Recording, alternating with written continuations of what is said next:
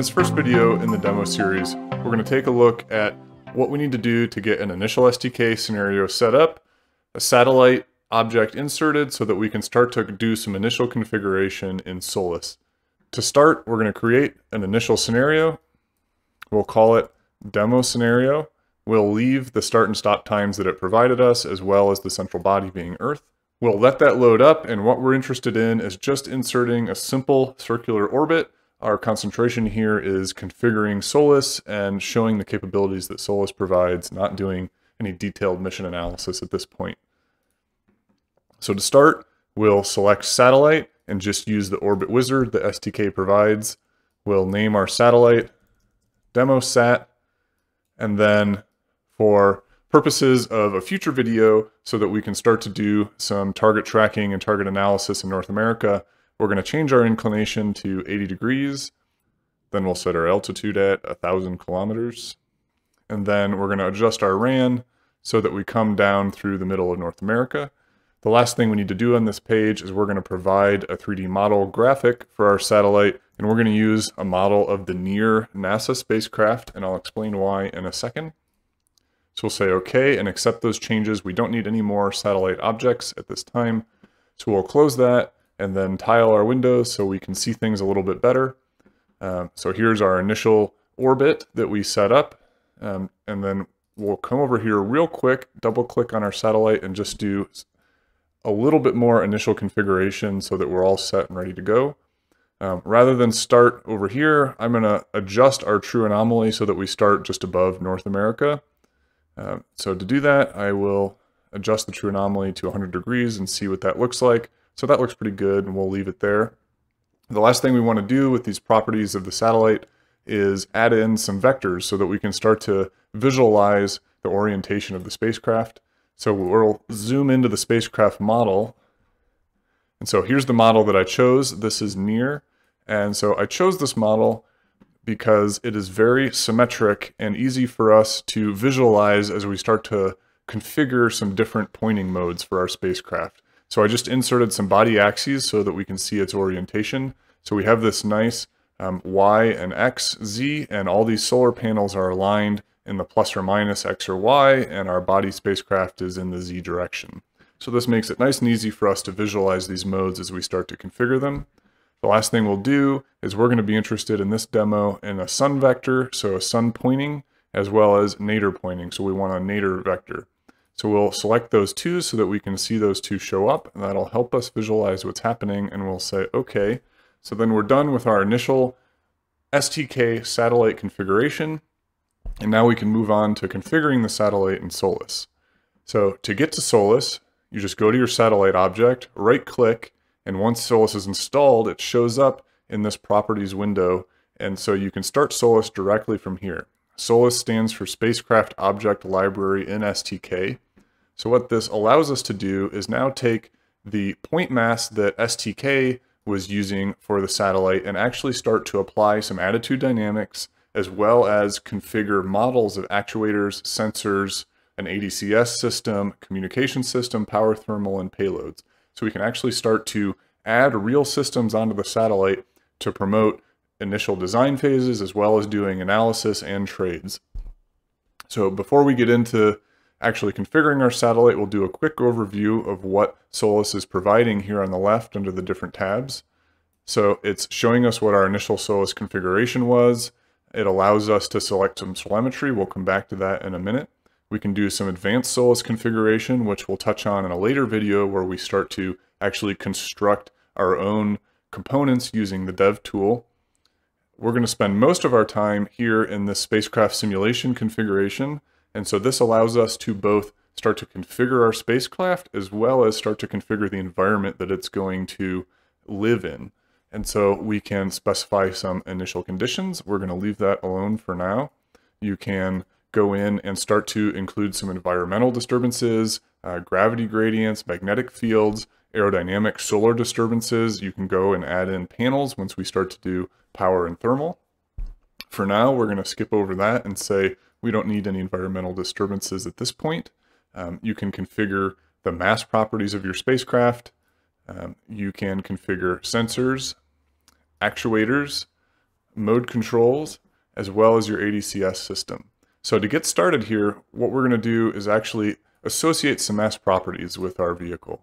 So we picked the near spacecraft. It was a NASA mission. We know that its dry spacecraft mass was about 500 kilograms. So we'll use that, no reason to change it. And we'll assume it's symmetric, ignore these solar panels, and just say it's a nice cylinder body, so we have a symmetric inertia matrix. For a cylinder with this dry mass, and let's say it's 2 meters tall by a meter wide, so that'll give us some inertia properties of 650, 650, and 150 kilograms per meter squared. And then the last thing we need to do is come down here and tell it where is our spacecraft center of mass. So looking at this satellite, we'll say this thing is 2 meters tall, and it looks like our origin is at the bottom here. So we're going to say our center of mass lives somewhere right in the middle. So what we want to do is come over and say our spacecraft center of mass lives -1 meter in the z direction. And so now that we have that configured, the attitude control system, once we configure it later, will understand where our center of mass is for the spacecraft. We can say, okay, accept all these changes. Real quickly, we'll touch on what are a few of these other tabs up here. So we configured the spacecraft mass properties. This is informing the max flight software that is running in the background what our mass properties are. So I'll stop here and emphasize, as I'll do a few times, SOLIS is configuring the inputs for the actual flight software that is running in the background. Max flight software with Odyssey onboard dynamic simulation system integrated within it is running in the background once we start to do some actual SOLIS simulations and some SOLIS runs. So SOLIS is in a sense a front end to configuring our spacecraft actual flight software that we can then take from the file system it's generating with some minor modifications and get it onto a real target processor and actually start to do some integration on a real target and hardware. So over here on this tab where it says Odyssey Truth Model Mass Properties, this is now on the simulation side.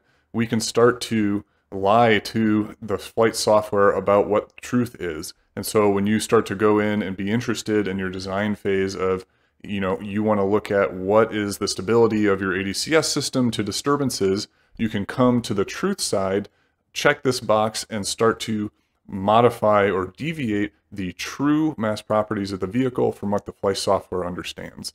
In this concept, you'll see across these, in particular for sensors and actuators, you can modify the true values compared to what the spacecraft understands to start to do some trades on how it's going to behave to things like manufacturing differences.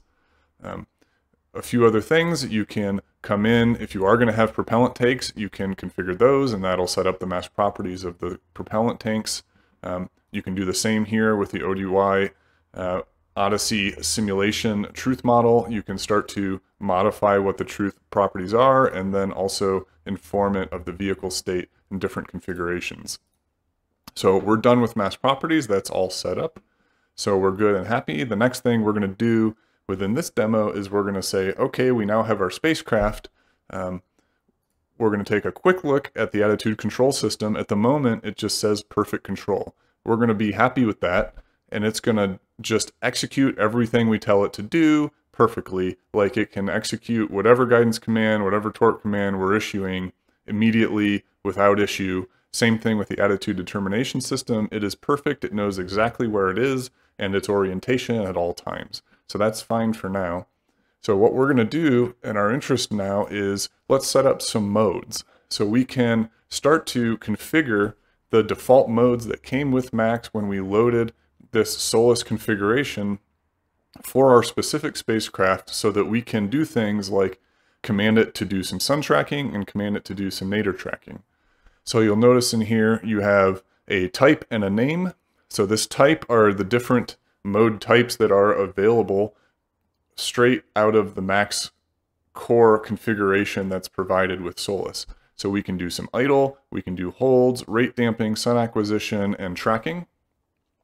And you can use each of these modes to configure a specific mode for your mission depending on exactly what you want to do. And what's the differences between these? You can start to specify within a tracking mode what your body align vector is, body clock, inertial clock, spacecraft pointing object, and so you can come in and configure special modes for your particular mission. So in this little demo mission, we're interested in sun track and nadir track. And so you'll notice we have some solar panel cells on the bottom here, but not necessarily on the top.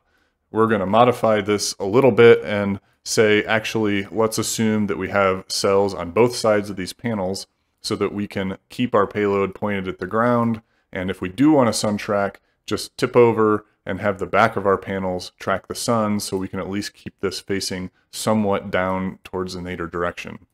So what we need to do is take a look at our sun track. Has an alignment vector of positive z. So this right now, if we were to command it, would flip the spacecraft all the way over and point the bottom of these panels at the sun vector. So instead, we want to reverse that direction and just tell it negative z, so that when we do command it, it's going to take this and point z in the opposite direction as the sun, so that we can get our back panels pointing in the sun direction. So that's going to be our sun track mode, and we'll say OK. And then the other mode we're interested in is nadir track. And we'll just take a look. Our alignment vector is the positive z, which is what we want, so we don't need to make any modifications there. As you can see, there are plenty of options you can do depending on central body. If you want to do a rotisserie, what you want your clocking vector to be, it's very configurable based on the mission you're trying to accomplish and the modes you want to execute. So these are all the modes we want for this demo scenario, so we're happy. We've accepted all our changes. And so now we can go in and actually start to execute this. So to run SOLIS, what you do is come up here in this top left corner, you see this green box with the arrow. It's going to provide a few options. We can run a certain amount of time times real time. And so that's going to allow us to run faster than real time while also playing back data and seeing the model respond as it's simulating. You can run it in real time if you want to run it, not faster than real time so that you can see things happen as they would in real time. Or if you just want to get the scenario simulated as fast as you can run it as fast as possible, and it won't update the 3D model here in real time, but it will allow you to play it back once it's completed. So we want to see things change as we're running it. So we're going to do run times real time, and we're going to go from 10 down to 5, and we'll say OK. So what this is going to do is now we are actually executing a simulation.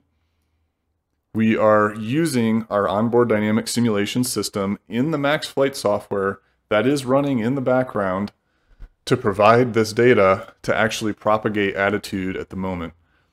You see our spacecraft flipped upside down here. We did not change the initial state that STK was providing us. If we go back and take a look at the SOLIS page, we could have come in here and said, for our initial conditions, we can specify the flight software initial condition that it thinks it started in, as well as the true simulation Odyssey initial conditions and some initial control modes. We won't configure that in this video, but is definitely an option. We will just take the initial condition that STK provided us, and we ended up upside down, which is okay. On this front page in the SOLIS run, it's providing some just general spacecraft information and health. It's telling us what's our attitude and momentum, what our batteries might be, our power, state of charge, solar panels, and our communications. You'll notice that all of this is empty at the moment because we haven't actually configured any of these yet, but we will moving forward. So for now, none of this is being updated. What we are interested in is the real-time commanding. So we can, now that we have configured modes that we can issue and command, come in here and in real time issue a command to the real Max Flight software that's running in the background and see it respond in STK. So we set up a couple of tracking modes. So we can pick the command we want to issue is slew to tracking. The tracking mode we want, we can pick sun or nadir. So let's say we want to flip over at first and take a look at nadir. So we'll say track to nadir. We'll prepare that command and then execute it. So we're going to see immediately our spacecraft respond. So what is this doing exactly? So we have not configured an ADCS control system yet. So what this is doing is issuing the command and then immediately saying, I can achieve my guidance command. It's just closing the loop through Odyssey and Max and saying I'm achieving exactly the command I want and achieving the nadir pointing that I requested. So now we're in nadir and this command has gone through Max and been issued. We will see Max respond to it. We'll see the slew duration that it picked because we have perfect control. It iterated it on that and said we can achieve this in 60 seconds. And then we can see the Max flight software actually respond to our request and say our slew track command was accepted okay and we are going to issue it. Next, now that we've achieved our nadir track, we can come in and say let's track the sun, prepare that command and execute it. And we will see the same thing come up now with a sun track that the Max flight software responded and said, okay, I can respond to that. And Odyssey, simulating it, said, you're requesting this command to be achieved. I have perfect control, so I will immediately set the spacecraft state to that. And so we can achieve exactly what's being requested. So we have now configured the mass properties of the vehicle and then a couple modes of interest and executed a very simplistic version of our Max flight software with Odyssey integrated to start issuing some commands. The last thing we're going to take a look at is, now that we've done this, we're interested in what are the attitudes that we go through while we're doing this. So one powerful thing that SOLIS provides is this STK Telemetry Interface. And so we're going to configure that, and first we're going to stop our simulation so that we can add some telemetry to our flight software configuration. And what this is doing is we can come to this telemetry interface and add packets that are available and have been configured with the Max flight software that is running in the background that SOLIS is generating the configuration for. So this is what's available in our current Max configuration. So we can come in and say we're interested in seeing telemetry for our attitude determination. We want to say we want some time for our command and data handling, command sequencing. I don't think we need anything from that. Let's take our ephemeris summary. Let's take our main guidance information. We want our mode control. We want the dynamics coming out of Odyssey as well as the ephemeris. We want our power thermal.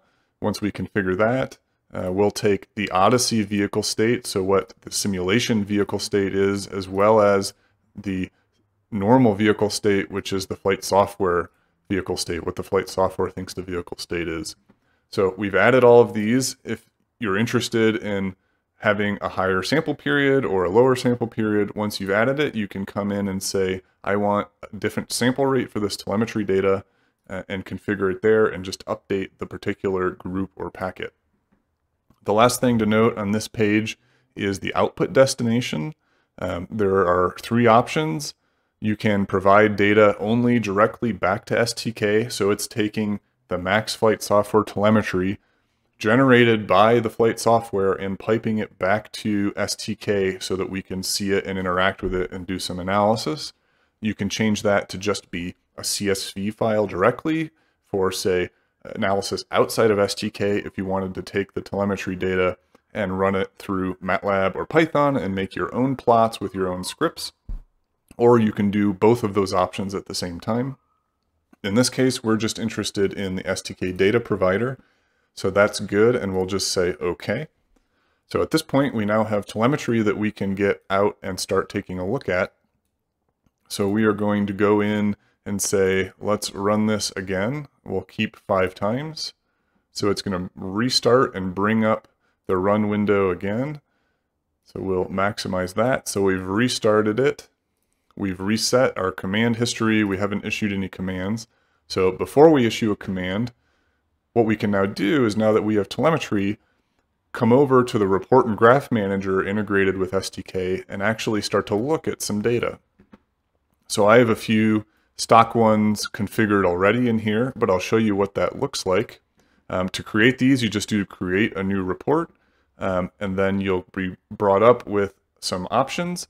We have not configured actuators yet or a battery, but we have attitude information, so we can take a look at what that looks like to configure a plot. When we want to develop a plot, all of the data, remember, is being supplied back to STK user supplied data. So we want to filter on user supplied. And so everything we just picked in the telemetry interface in SOLIS is now available for us to see as telemetry through the STK report and graph manager. So I've already loaded in the vehicle roll, pitch, and yaw Euler angles in here, but to make sure those are available, those should be in the ODY ephemeris. So if we go look at the Odyssey ephemeris outputs and scroll down, we should see the vehicle pitch, roll, and yaw. And if we did want to change one of these and get rid of yaw, you can adjust it, add what you want to see, and just say apply and OK. So those are the three variables that we're going to see once we bring up this plot. Let's make it a dynamic chart so we can see it as things change in real time. And we'll just say generate. Close this window. And so now we're seeing the attitude of this vehicle as it's being simulated and updated. And so we can see this a little better. Let's tile these windows and go back to our real-time commanding. So we can go back, use our slew to track, and then issue our nadir tracking again. Let's get this so we can see the satellite. We'll prepare our command and execute, and we should see our Euler angles and attitude respond as it responds to this command and actually achieves a nadir pointing doing its slew. Same thing now, we can issue the sun track again, say prepare command, execute, and watch our attitude respond. And this is, remember, real telemetry data coming out of real max flight software that is living within the Odyssey simulation and communicating with STK so that we can visualize what's happening with the spacecraft as we design it. That's it for the initial configuration of SOLIS. In the next video, we'll start to leverage the real power of SOLIS and MAX by configuring some subsystems.